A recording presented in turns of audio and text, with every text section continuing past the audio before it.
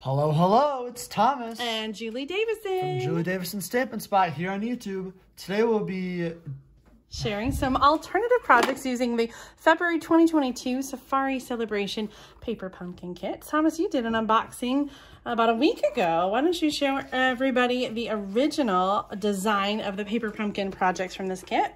Yep, so these are the cards that I made. And if you missed that video, just check the R code up here or in the link in the description below. But here we have the classic roller skating elephant with the "You are so amazing" sentiment.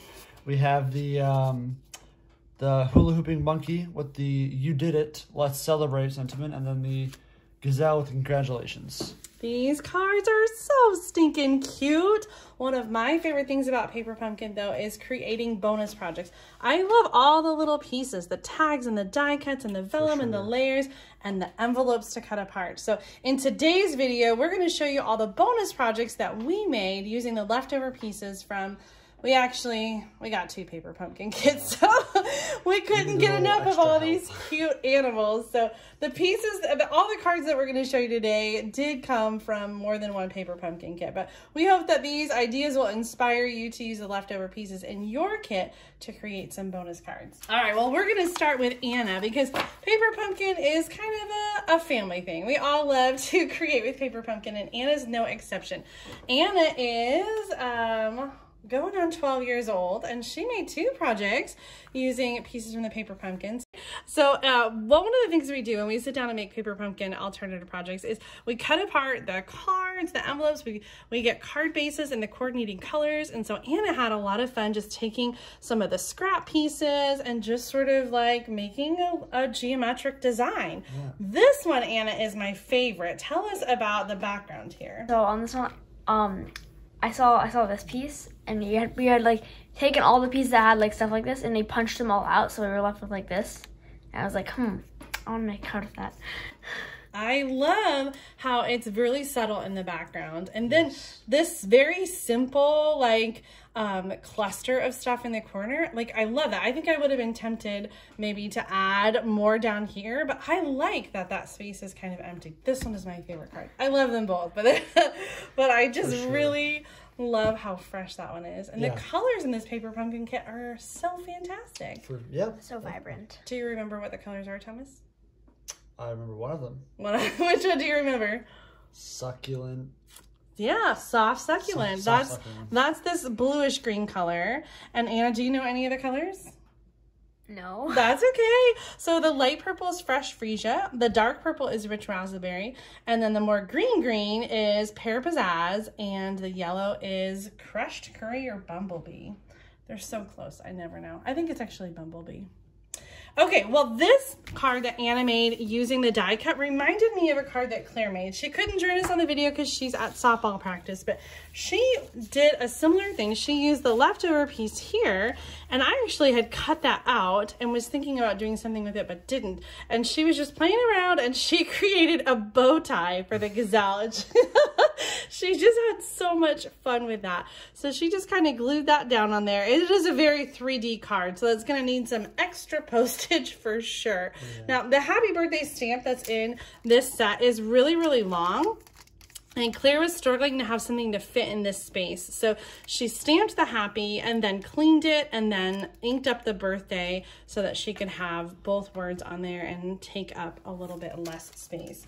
Claire was also working on, I gotta be careful bringing this one in. She was working on another card, but she didn't get to finish gluing it down yet. So this is from the envelope. We love cutting apart the envelope liner. So actually both of those background pieces are envelope liners. And then Claire just had some fun kind of making the different compositions. Yeah, nothing's glued down on this one yet. It's still in progress. Okay, Thomas, you wanna show us what you made? Well, I made 2 cards, but I'm only going to show 1 card for now. So I made I made this card with the roller skating elephant, and then I sort of realized that I could use this strip to like imitate, like, you know, in cartoons how like when you run fast there are these lines that follow you as you run. I sort of wanted to imitate that with this label here, and then let's celebrate. I chose as the sentiment just because it's nice and long and it'll fit that label. So, and then my girlfriends came over as we were making cards, and so she made some cards. What I love about this was Elise's first time making cards. Yeah. It was kind of fun to like experience that that through her, you know, watching her put ink to paper, and she's very creative and artsy. So it was really fun to kind of see how she put together all the different materials. For sure. So she really liked the cupcakes. I'm not sure if you can tell. Lots of cupcakes here. There's cupcakes over here. This one, I really like how these kind of, the stripes just kind of go everywhere in this card. And they cut off. It looks super clean all around the edges. I think it frames the elements in the center really nicely. That's another good point. This one, Elise specifically described as a portal to the cupcake dimension. She was very clear to point that out in this video, so I want to make sure. So these were all the little embellishments that were inside the kit. And they're really close to the faux sea glass that's available in the January through June catalog. And so she just went to town. These are like cupcake sprinkles, I think, right? Sure, yeah. And then this last card here. You know, hold on one second. I got to point this out because Elise cut apart a bigger die cut. I think it was like one of the hexagon die cuts. Yeah, but the thing I have to point out, where did Anna's card go?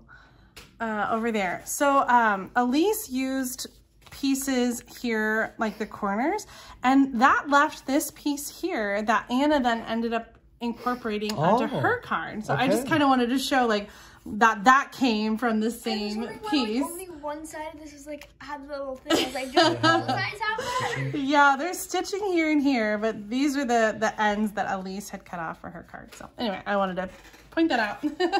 And then we have the monkey hula hooping in the background with leaves, and then a nice little color block yellow strip there. I love it. Elise did such a good job. I hope that she'll join us next time in making some paper pumpkin projects. For sure. All right. Are you ready to share your demonstration? Yes. So I got, multiple cards in the mail, but one of the cards that I really liked was Catherine's card. Carolyn Ketchmark. It's okay. I really liked Carolyn's card. And Mom was actually telling me this is like a special type of card, right? Because it's a bridge card, and like this little strip here is sort of like the bridge, right? So I wanted to make that card with this paper pumpkin materials. I like that this card folds flat so you can fit it in a regular envelope. Yes, for sure. It's not like completely 3D because you can. Yeah, and then it like pops up to be a diorama. Yeah, exactly. All right. Can I say something super fast? Sure. When you all got that card, you like pulled it out of the envelope and it was like this. And you were like really confused. And then I remember like Mom walked over and she was like, and you're like, oh. Yeah. Okay, so let's bring in all your pieces. Okay, so I sort of jumped the gun a little and did the base, but you're gonna score. You're gonna cut it at 8 1/4 inch by 4 1/4 inch, and you're going to score it at 1 3/8 inch, 2 3/4 inch, 5 1/2 inches, and 6 7/8 inches. These dimensions will be in the link in the description below. Don't worry, you don't have to memorize them. And then for these pieces here, I just cut it to the dimension of these various rectangles, but minus an 1/8 of an inch. That way you have this little border around here, and it's not completely covering it. Then, in order to make this little bridge piece, I cut it at 1 1/4 inch by 5 1/2 inch. That way, it spans this entire length of the card, as you can see here, right? Because you need to fold it flat in order to fit it in the envelope. So let's finish making this card. So I will put some. Oh, gotta roll this up. Put some adhesive on either side of this rectangle, and then we will glue it down.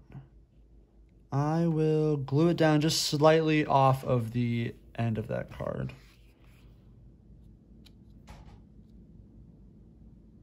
What? You don't like it? No, I was just thinking if you're going to stamp on it, you probably should stamp before you glue it down. Oh, that's a very good point. Yeah, okay.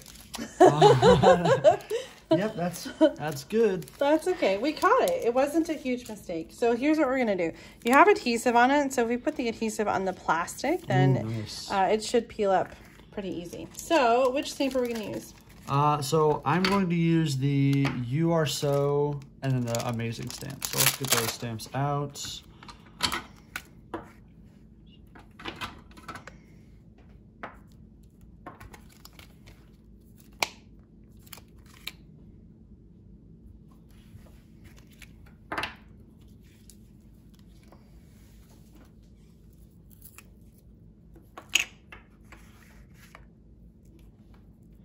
I wanted to find a combination of stamps that would fit across this pretty nicely, because most of these stamps are actually pretty big for the elements given to you. And I wanted to fit this monkey on it as well, so I needed it to fit in this pretty specific space. Luckily, You Are So and Amazing fit those requirements. So let's stamp that on there. Oh, that's a little bold, but... This little ink pad is really juicy. Yeah. I noticed that when I was stamping that. It was very, very juicy. Oh, that's okay. You got the squeaky chair. Yes. All right, so now let's take this off. And now we'll put it onto the card. Oh.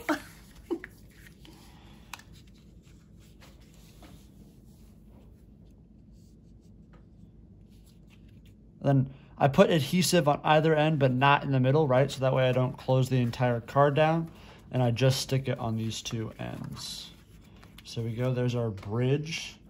And now I'm realizing that I probably should have put these leaves in the middle on before I put the bridge on. Oh, that's okay. And then let's get some... Stampin' Dimensionals are to your left, as well as the liquid glue, which might be the easiest way to attach the leaves, I think. Mm-hmm. Get some of these on the monkey.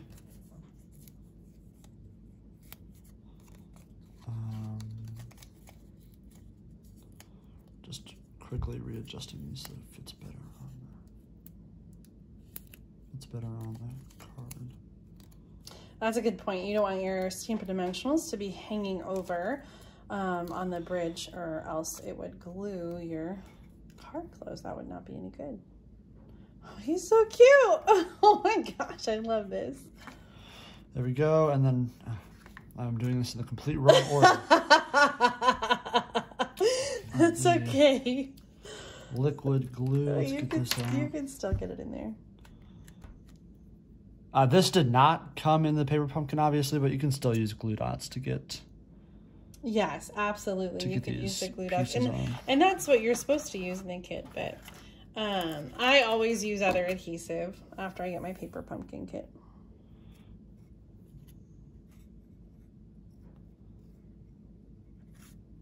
These leaves are so much fun. For sure. This next one, you have to tell everybody what you did, because it's a little bit different. It's not the regular die cut. So you took... So I was a little inspired by Anna using the leftover like punch out paper from the circle labels. So I wanted to cut out one of these outlines for the leaves and use it in a card. So I cut out this light purple outline, and now we're going to glue it down in the back of this card.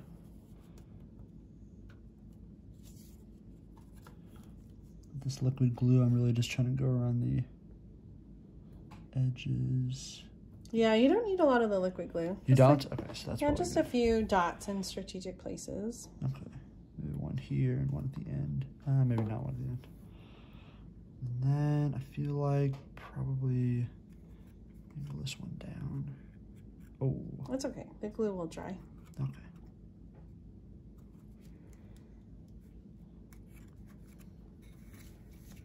This one. Yeah, okay, that was a lot of glue.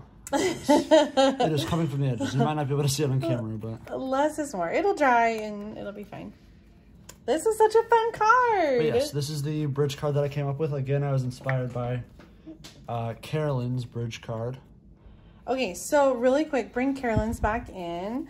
On the back, hers is just vanilla, but that would be a place where you could write. So you could go back and add a panel of white or vanilla cardstock back here so that you can write the message when sending the card. Awesome. Hey, nice job, Tom. Bring your cards back in here. Your cute elephant and your your hula hooping monkey. These were my 2 cards. The classic skating. The classic skating elephant. elephant. Yes, thank you, Anna. I love it. Okay, it's my turn. Yay! I do love paper pumpkins. I'm going to show you some of the alternative projects I made, and then I do have one I'm going to demonstrate for you as well. So here's one with that cute monkey, and I added some of the embellishments, those faux sea glass embellishments to the card as well. And then here's one where I just used the stamps. I brought in the rectangular postage punch and then cut apart one of the card fronts to add onto a card layer here. Really love the color combination. Again, rich raspberry, soft succulent, and fresh freesia. Here's one. I'm loving this layout with the gazelle. I used a piece of the card front, piece of the envelope, and I did a similar thing as Claire did with the stamps. So I inked up the U, and then I cleaned it, and then did it so I could combine them into a smaller space. And then my last one that is pre-made already using the elephant. This vellum layer, I wanted to put it behind the die cut, but it was not long enough. I'm trying to reach and grab it. So I actually just cut the vellum in half and then glued it behind the die cut so you could see it on either side. So there you can see the new size and the old size, and added some more of those embellishments as well. Okay, so the card I'm going to show you today and demonstrate was inspired by this card from Chris McQuaid. She sent this in for the Great Big Card Swap, and it's kind of like a little fun fold. So you see the window on the front, and then when you open it up, it kind of has this fun fold out like that. So I thought that was super fun, and I wanted to do that with the Safari Celebration kit. So I've got some pieces that are pre-cut and ready to go. So I'm starting with the Rich Raspberry card base, and I used the Stitched So Sweetly dies to die cut a scallop rectangle, but otherwise that's just a regular card front. And then I took one of the card bases from the kit, and normally it would be like this, and I folded it back the other way and then folded it in half back. And I actually cut it down so that the finished size folded was 4 by 5 1/4, so that it would fit inside the card base with a little bit of space all around. So I'm going to use some adhesive and add that to the inside of the card. And I have a piece to go inside that is 3 1/4 by 4 1/2. I cut it a little bit smaller so that I would have some of that fun pattern showing all the way around the edges. And then just for a little accent, we're going to use the die cut leaf. And so I'm going to add some glue and flip that over. And I'm going to kind of overlap so that it's going off the edge of the cardstock. So when this is closed, it will still be peeking through there. Now this next part, I'm going to close the card for, and this part is the monkey. So I added the die cut. I used the same die cut to die cut white cardstock as I did to die cut the front. And so this pieces together right in there like a puzzle. And this is going to go right here onto the purple cardstock. And so I'm going to put the adhesive right on that purple cardstock so that I don't accidentally use too much. I don't want to glue the card close. And then I'm just going to lay it inside so that it adheres to the inside. So when this is open like that, you see a little peek of that leaf, and then it opens up and you can see the Let's Celebrate. From the front, He's mostly going to show through, but I wanted to add some additional embellishments. So I cut a frame from the designer paper that came in the envelope. Now, what I did is I just took it and I cut it down to 3 3/4 inches by 5 inches. And then I used the paper cutter to cut out the middle, and that was just sort of move it around on the paper cutter with a 1/2 inch border and cutting the inside down to a 1/2 inch. It sounds complicated. Yeah, I'm trying to visualize It's just a little tedious, but I wanted just to kind of frame with some color, and I couldn't, you know, do the whole thing because we have this peeking through from the inside. So now we've just got sort of that pop of color, and I always feel like cards are naked without words in, you know, on the front. So I have the happy birthday on the little die cut, and this I'm only going to glue to the front. I don't want to have any adhesive that would restrict the card from opening. So I'm actually going to use, I think, some Stampin' Dimensionals on either end, and I want to attach these to the back of the banner. So I'm going to kind of arrange them. I put some regular adhesive down there, and I don't have my Stampin' Up! Scissors. I'm just gonna trim those off the ends. And then Tom, you've got my Stampin' Dimensionals. Thank you.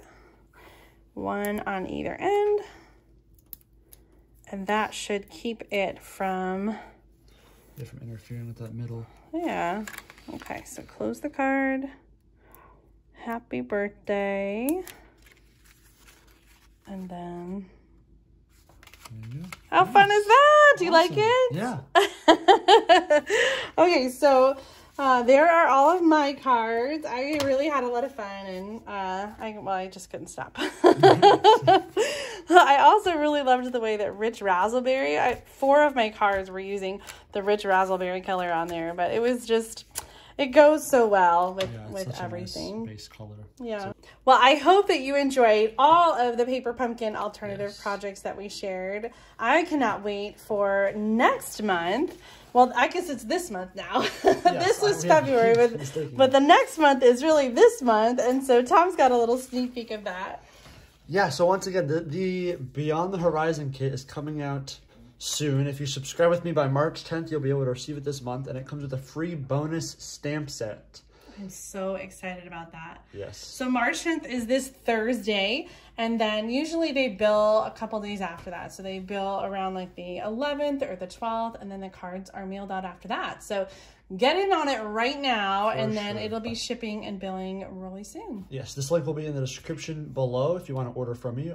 It's also tinyurl.com/paperpumpkintom. So that's it for Paper Pumpkin this time.